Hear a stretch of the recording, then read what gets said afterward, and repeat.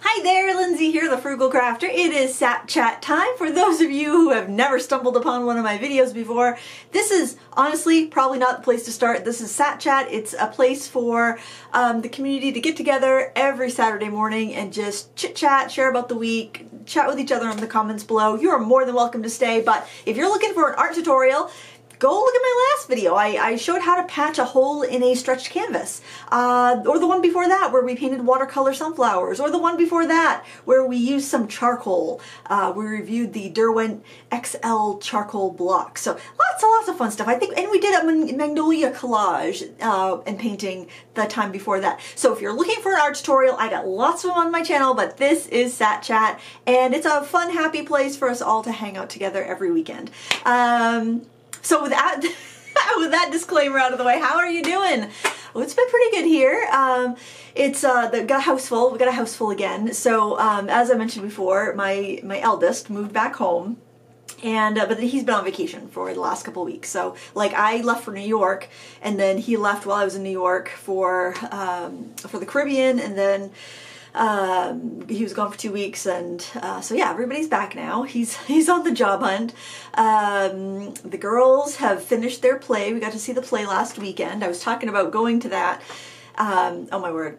It was a great play. It was Legally Blonde the musical. It was so funny. These kids were so good. I mean, they really you know, when you're doing anything like comedic, you really have to lean into it. And you really have to sell it. You can't be kind of timid. And these kids just leaned in and did a great job. It was so funny. So I'm not used to, so we didn't have mask mandates, which was really nice. I could see people's smiles. I could give hugs. Miraculously, I do not have COVID a week later. So I'm just really happy about that. But it was just, oh, so nice to see people's faces again. So I hadn't worn lipstick out and about for like, you know, 2 years. So I was like really excited that I could wear my favorite shade of lipstick. And we were going out to dinner. Jason and I were meeting my sister and her husband and kid. And so I'm like, well, I know my lipstick's not going to last. So I stuck it in my shirt pocket. You know where this is going, don't you guys? Yeah. So the next day, my husband says, what happened to the laundry? Because it didn't, like, I threw my shirt in the dirty clothes. Didn't even occur to me to check my pockets. And yeah, major lipstick tube of destruction explosion. Ironically, it barely left a touch of red on my shirt that it was actually in, but he had a brand new shirt that he wore to the play, completely toast. I mean, we got most of the stains off because we like sprayed it. We caught it before it was fully dried in the dryer, because that's where the lipstick melted. It didn't melt in the washer, it melted in the dryer. So Jason was checking on it because he had a stain from dinner on his shirt, and he was seeing if it came out, and it was just, looked like a massacre. Towels are like, you know when your kids like move out and then you buy the nice towels, right? Okay, so when we put the addition in, we have our master bedroom out there, so we have a new bathroom, and we bought towels to go in it, so if we're gonna have nice towels, those kids aren't gonna mess them up. Oh man. Every towel, like every new towel just got totally covered in lipstick. And it wasn't even like a full tube of lipstick, but it was red and it covered everything. And I was really bummed too because it was my favorite shade of lipstick, and and now it is no more. I think I found it at the Dollar Tree, so it was probably like, you know, out of date. It was probably discontinued when I got it. But anyway, so we used that Dollar Tree, that yellow spray awesome stuff. That actually did really good, and it did take most of the stains out of everything, and it was like, it looked like a bloodbath. It was bad. So I do recommend that product. Use it full strength when, you know, you have a lipstick mishap like that. And I think honestly, well, I guess it wouldn't have melted if it didn't go through the dryer, but I'm like, if we caught it before it went in the dryer, probably we could have gotten 100% of the stains out. But anyways, so that's my public service announcement. As you emerge into the world and you wear lipstick again because you don't have to wear a mask, check your pockets, friends. Check those pockets so you don't ruin your towels that you buy after your kids move out, because you can have nice things again. Because apparently you can't have nice things. You can't have nice things. Even at 45 years old, I can't manage to clean up my pockets before I throw stuff in the dirty clothes. But that was something that happened this week. It's actually been a very productive week. I have been like in the zone now. I'm knocking on wood or whatever the heck they make those cubes out of, because hopefully my productivity doesn't crash. But I have been, if you look behind me, you can see a little sneak peek over the of the class that I'm working on. I'm working on a watercolor crayon class. See, I haven't done a standalone class in the last year and a half. My last standalone class was watercolor glass class, and that was a great class, and it was because I was really passionate about painting glass and watercolor. I love like rendering clear subjects like that, transparent subjects, and I was excited about it, so it was a really good class. But I was really struggling with what to do next, and I had 2 classes started. I had one that was an oil painting class, and I had one that was, well, you know, the other one that I was working on was either going to be, oh my goodness, my nose is running, I don't know why. It was either going to be, either bouquets, seasonal bouquets, and I had a couple fall bouquets, or it was going to be all fall subjects. Like it was going to be some fall bouquets and some fall landscapes and things like that. So, and I just couldn't decide. I couldn't decide what I wanted to do. And so it was kind of like a roadblock. Every time I kept thinking, I'm going to get the oil class finished up this month. I'm going to get that oil class finished up. I just didn't have the will, I guess. I was just like having a roadblock. And then I was like, you know, the last time I painted oils was like months ago.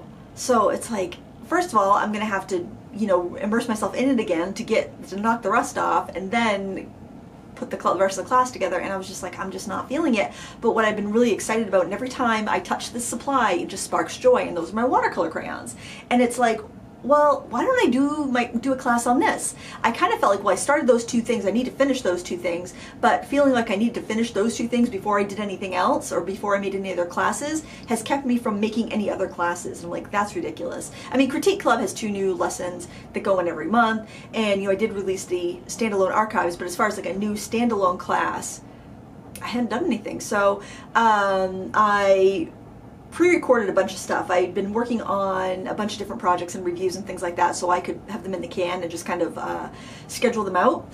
And so I got myself a couple weeks of stuff already pre-recorded, and I got to work on that class. And I had a super productive week this week. I got 8 lessons recorded. We're gonna have 8 different projects, plus just like a basic supplies overview, and I think everything builds on everything else, and by the time students get done with that class, they're going to be able to like pick any subject in watercolor crayons and know how to tackle it. So I'm so excited about that. Everything, I've started to edit, everything's recorded for the class, and I'm hoping to launch the 1st of April 1st. I think that's actually next Friday. So stay tuned to see if it's ready. Will it be ready next week? It's like a soap opera. Tune in next week to find out, to see the gripping conclusion. But I'll probably do a live stream too. That'll probably be the week after, and I already have in mind what I want to do for the live stream. And I think it will be a lot of fun. So look forward to that. If you are a fan of watercolor crayon, or you have someone you want to get the most out of them, or you're curious about them, because I've been getting also, like, not only have I been excited to use watercolor crayons, every time I use them I get a lot of positive feedback, and a lot of people asking questions, and a lot of people interested in them. So I think, and there's not a lot of like, there's not a lot of tutorials out on watercolor crayons. It's kind of like, I think it's a supply a lot of people have and a lot of people like, but nobody really uses them for full artworks on their own. They kind of use them to mix media, to add a little something here or there, but they don't use it for a full project. I mean, some people do, clearly, but like in general, anyways, what I'm seeing on YouTube. So I think that'll be kind of exciting for people that have these supplies to be able to like, ooh, I can do that with it, and I can do this, and I can do that. So I was excited, and I'm like, I'm excited about this. This is what I need to be focusing on.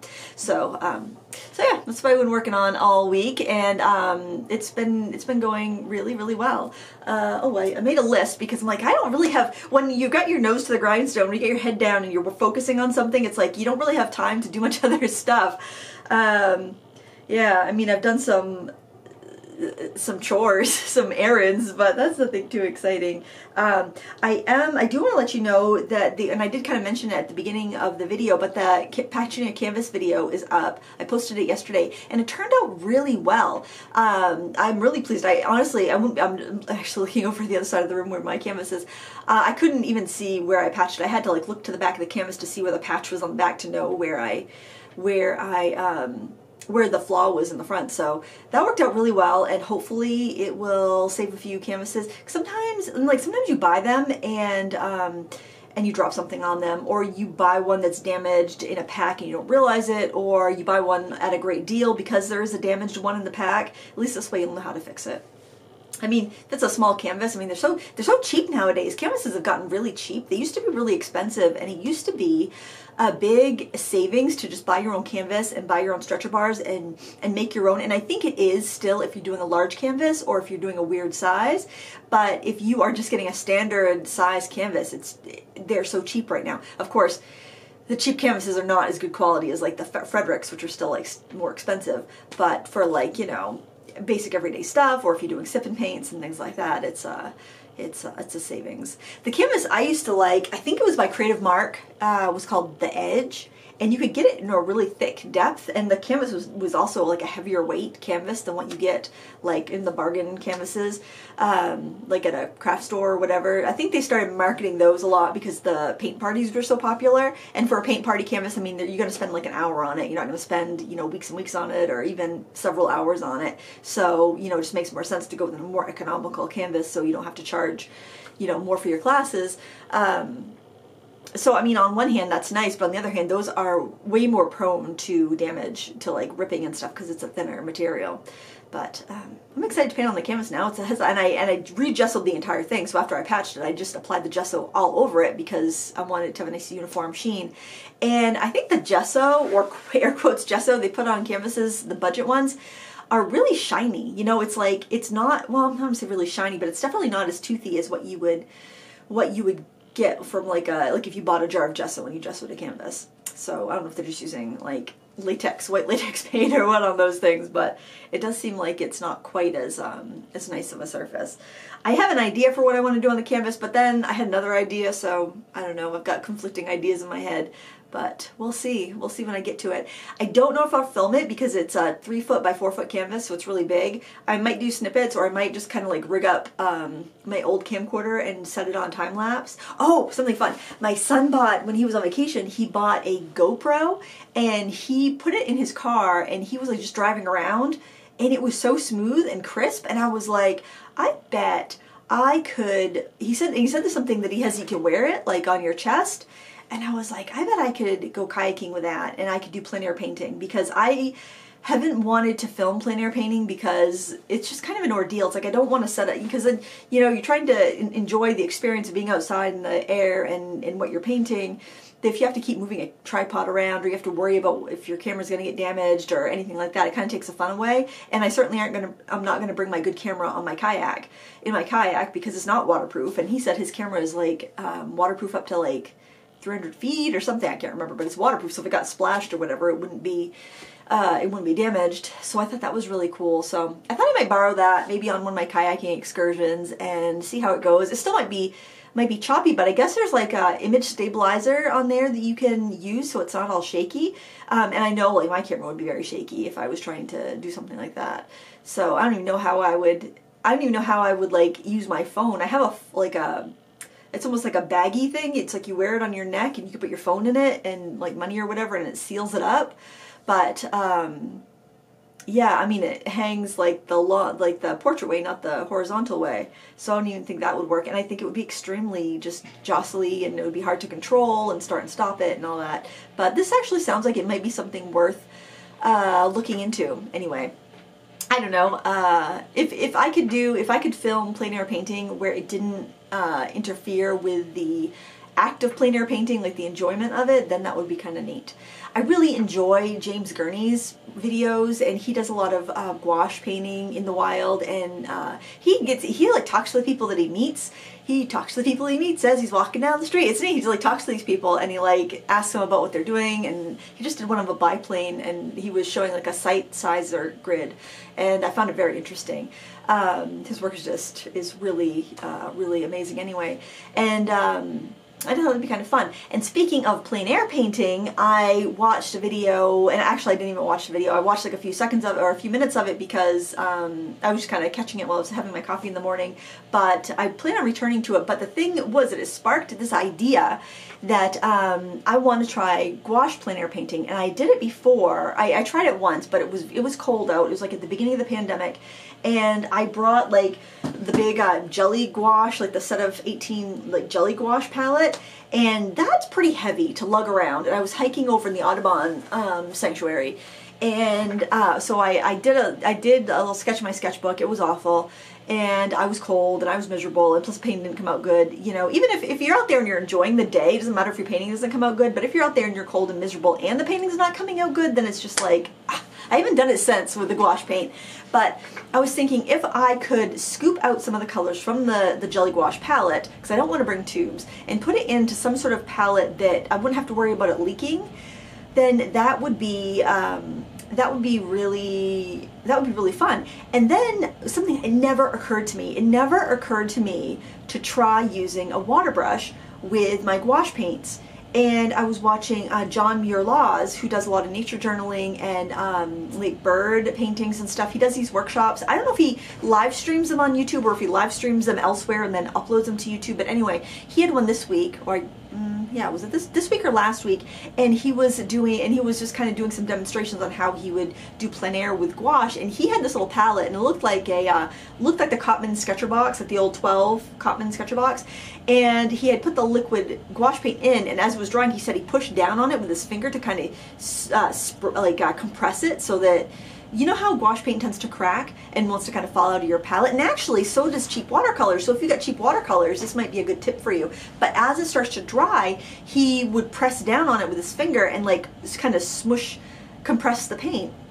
So we'd end up with these kind of like hard pans of gouache, kind of like when you buy a dry gouache palette, like, you know, like Caran d'Ache, or let's see, who else sells dry gouache palettes, or even like the Derwent pastels are kind of like a gouache.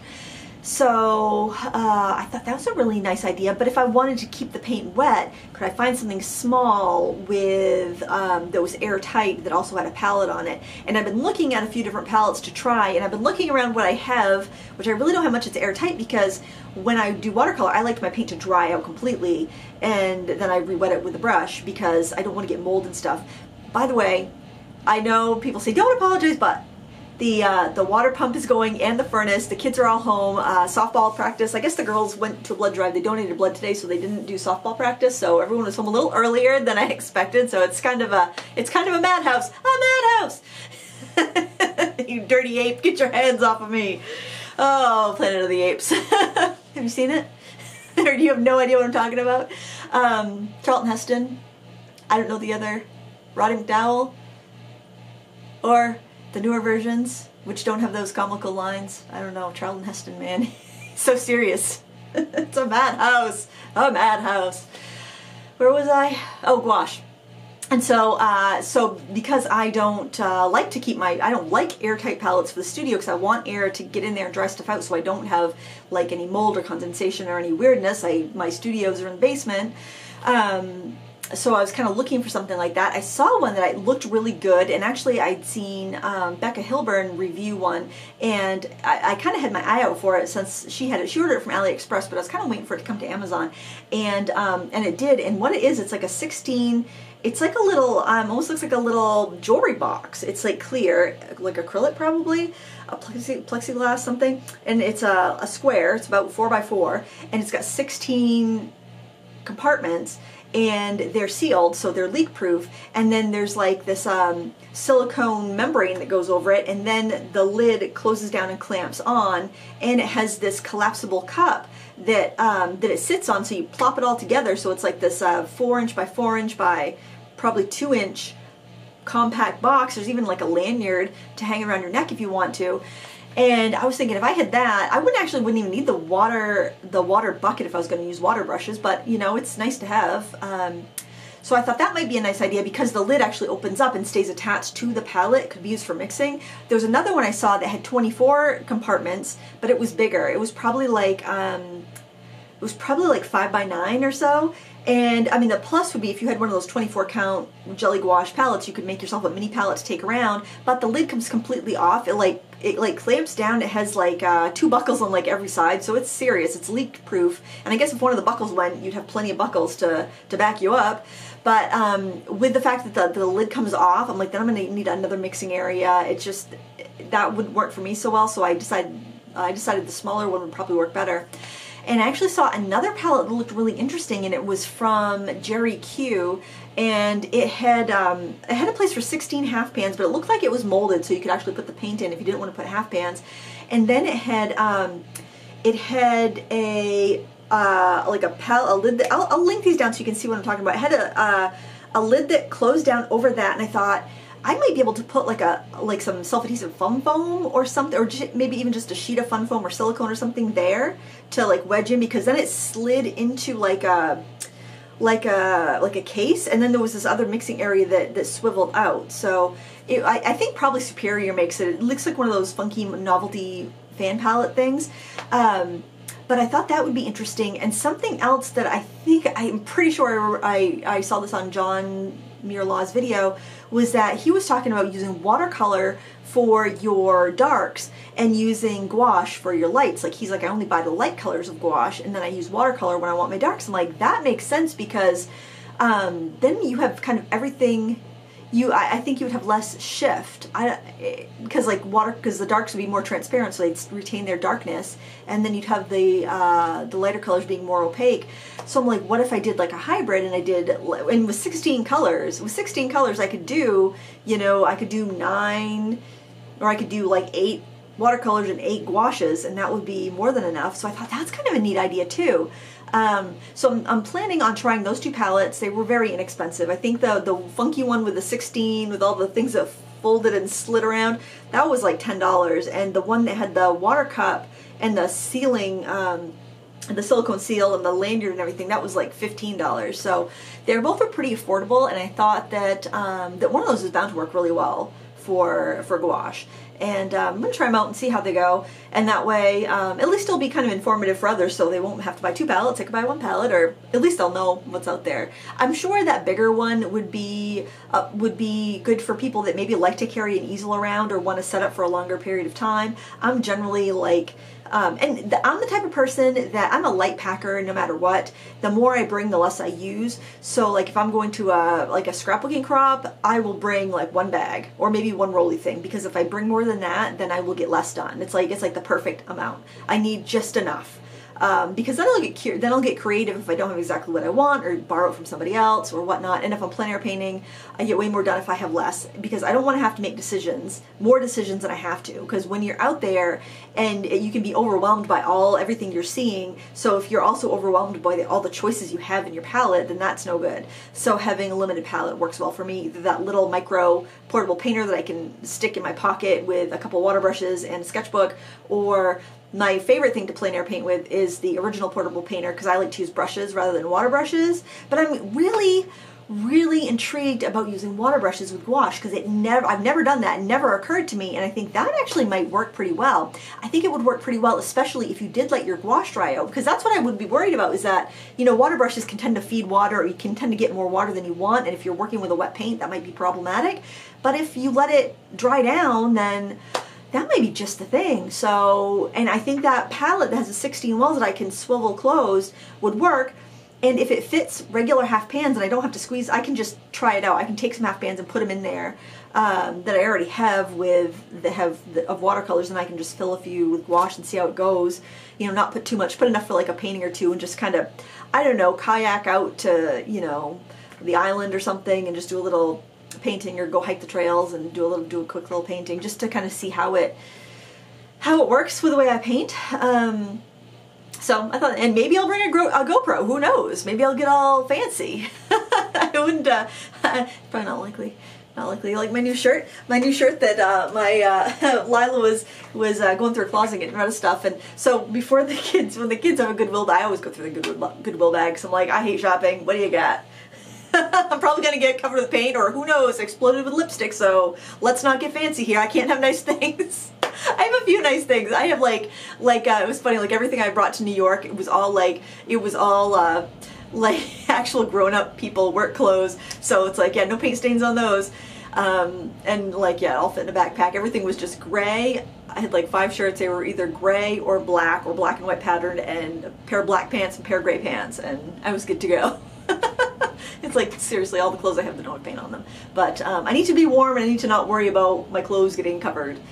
So you know, luckily what I wore to the play wasn't all that fancy, so I didn't really ruin it. It was like a flannel shirt that I think I actually pulled out of the Goodwill bag that my kids were getting rid of, because I don't think it was my flannel shirt originally. It was just like a black and white. We're casual in Maine, friends. We're real casual up here. We don't put on airs. We don't put on airs. We went to, actually speaking of not putting on airs, we went to Dysart's for dinner, and if you've never been there in Herman, it's this big truck stop. And I have very fond memories of this place because it was the only 24-hour restaurant when I was in college, and I went to college in Bangor. And so, I mean, they probably closed, they're not 24 hours anymore. They stopped that like probably 6 months or so before the pandemic. They stopped being open 24 hours. And I was like, how can you do that? That is like an institution. Probably because they were sick of us college kids showing up in the middle of the night.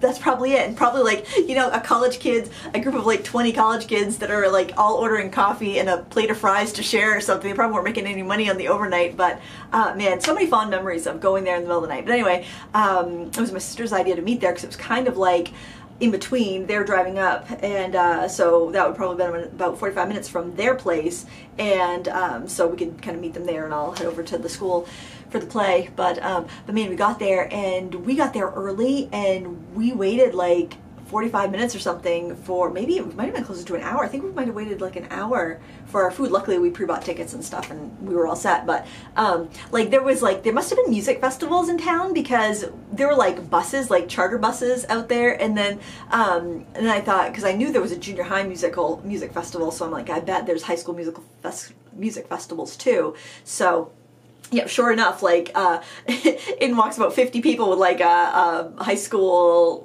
like marching band varsity jacket type thing. So I'm like, oh boy, man, I'm glad we didn't show up after them. I think we showed up after one bus but before the other bus. It was pretty crazy, but we made it there on time, and we all had a good visit, and yeah, it was good. So I think I've caught you up on pretty much everything. I'm kind of excited. It's watercolor season, so I've got a few new things in to review, new products. I'm excited to share those with you. I'm excited to try them out because it's fun. I enjoy trying new products, I've got to say. It's one of the perks, and I'm curious. I like to see if things are good or not, or if it's the same stuff that we've been seeing just from another company. But it's funny because like in the fall and winter, it's markers. It seems like all the companies are releasing new marker sets in the fall, and then like in the spring, all the companies are releasing watercolor sets, and then like see the winter is like colored pencil sets. Gouache can fall in between, like, well, gouache probably comes out. Gouache season's probably spring, like late winter, early spring, and then like spring, summer, you get all the watercolor companies, or all the companies releasing new watercolor sets. It's funny. It's very cyclical. How the companies do it. It's almost like they've got it on their calendars, or maybe they just copy what the other companies are doing. I have no idea. I don't know how that end of it goes, but anyways, it's kind of fun to see what's new. Anyway, just, you know, to be curious. But that's about it. I've got to head to the post office, and I want to thank you so much for hanging out with me, and let me know what you've been up to in the comments below, and we'll continue the conversation there. Till next time, happy crafting, and bye!